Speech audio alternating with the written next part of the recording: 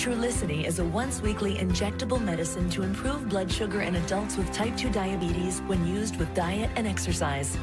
It should not be the first medicine to treat diabetes or for people with type 1 diabetes or diabetic ketoacidosis. Do not take Trulicity if you have a personal or family history of medullary thyroid cancer, if you have multiple endocrine neoplasia syndrome type 2, or if you're allergic to Trulicity.